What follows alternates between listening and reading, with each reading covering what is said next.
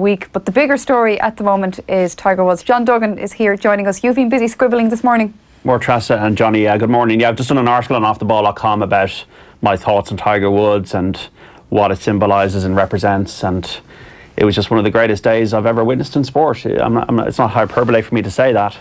I am a golf fan, but that was a sporting story for the ages. One of the greatest comebacks in the history of sport.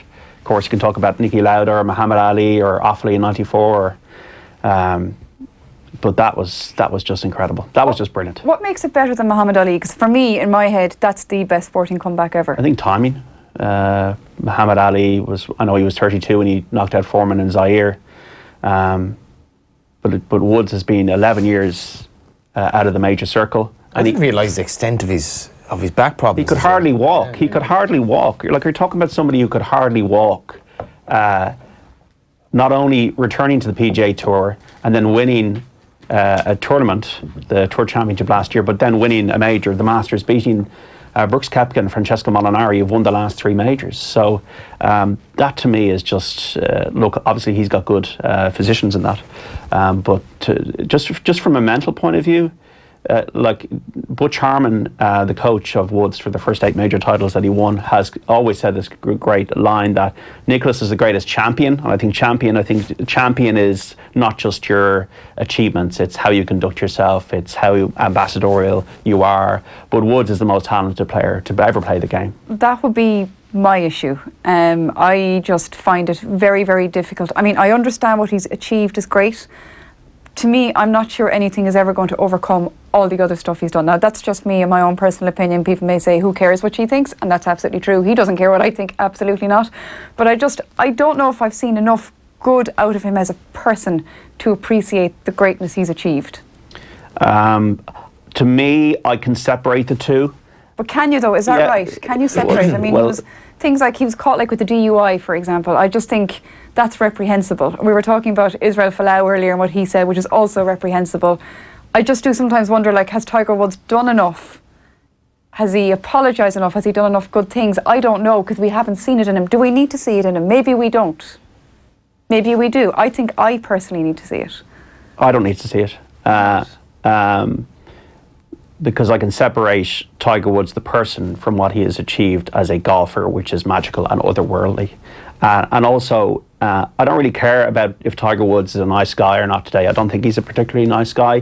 What I do care about is that I think there are a lot of people out there struggling in life, and I think that a lot of people look at life through a black and white lens because of things that happen to them. And I've been one of those people, and everybody's been through tough times and ups and downs. That's what life's about. Life's about peaks and troughs, life right? Is grey. Life is grey, and you know, for example, my best friend died 3 years ago, so I went through a lot of black and white moments, and luckily enough, and I was blessed to have the experience of a World Cup to see the colour and joy in life again. And I think that if you look at Tiger Woods as a symbol of somebody who's been public property since he was, you know, a small boy. He was on the Mike Douglas show or something at 4 years of age. He was just somebody who completely changed race relations in ways, brought golf into the mainstream of American sport and commercialised American sport, and was public property. And at the age of 21 wins the Masters by 12 shots.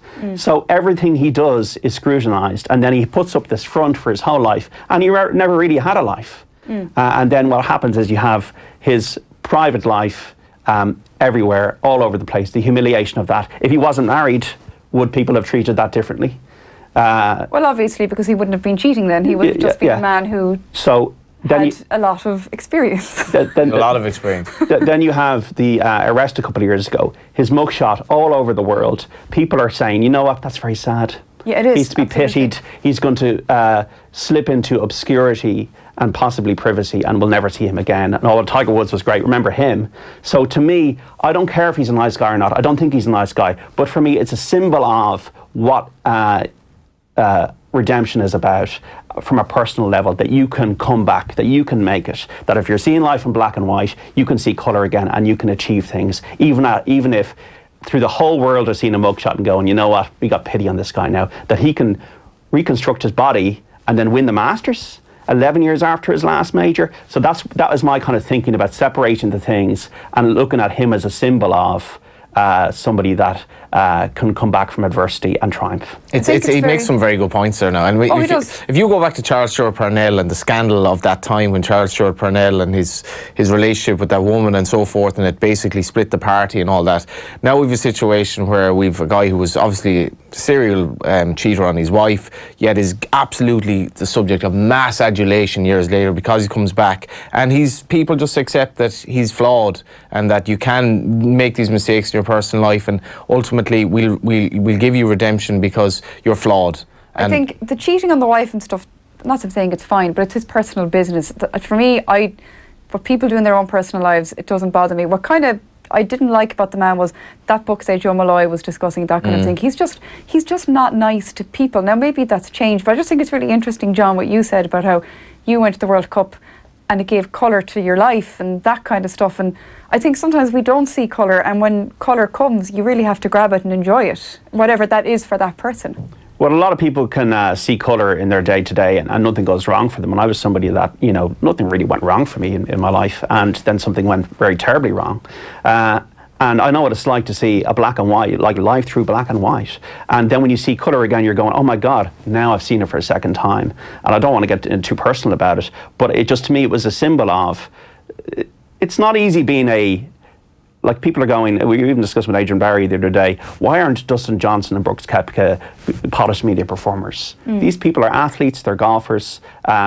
I don't think Alex Higgins was necessarily the nicest person in the world at times, but he was a flawed genius. Everyone loved George Best. Everybody loved George Best. Gaza to me has done things that are much worse than Tiger Woods.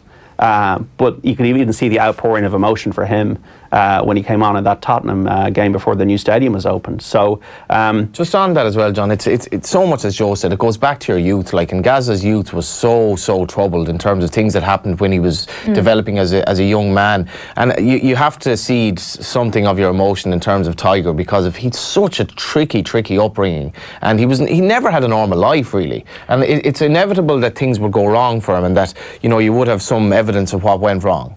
Well, he was living his life through his father's vision. What his dad wanted. So we're in an army kind of situation, which generally don't think they're that well off. There's racism, and like this is what you're going to be. This is what you're going to be, son. You're going to be the best golfer in the world. You're going to be a superstar. You're going to be, and he never had a life. So was I surprised when it all went wrong? You could even see Tiger Woods around that time before the sex scandal, the unhappiness of him on the course, cussing and being angry about shots, and you see the kind of the bad behaviour. And like, was it that Padraig Harrington would have said that we never saw Tiger Woods? We just thought he was a lonely guy who went to his hotel room. But to be devil's advocate, you could say lots of people have had really horrible upbringings and they still grow up to be, at the very least, polite people. We're not all the same, though. No, we're not. Yeah. And I'm not trying to make apologies for Tiger Woods as a person. I don't know the guy, and from all the evidence, I think there are probably nicer people out there. But as well, when I've covered golf tournaments, golfers come across as so polite and so genteel, and it's all about the gentlemanly aspect of the game. These guys live in a bubble.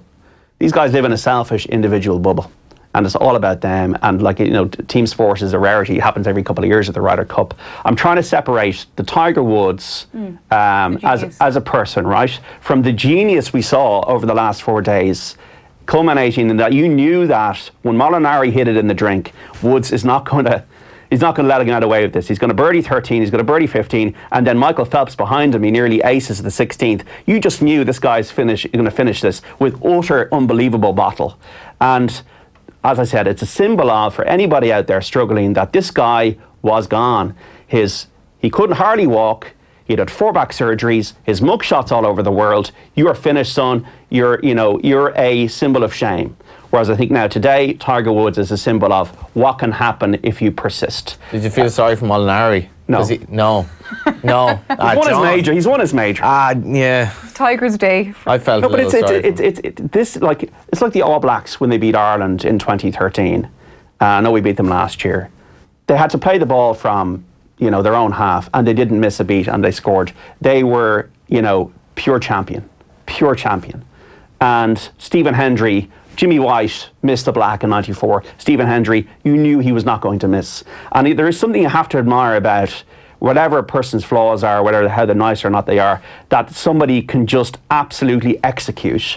And we knew that Tiger Woods, even the way he dresses, he knows that, you know, I'm going to intimidate you the way I dress on a Sunday. And just to see that come back after all these years, it's like Bobby Ewing in the shower in Dallas. It's like he'd never gone away.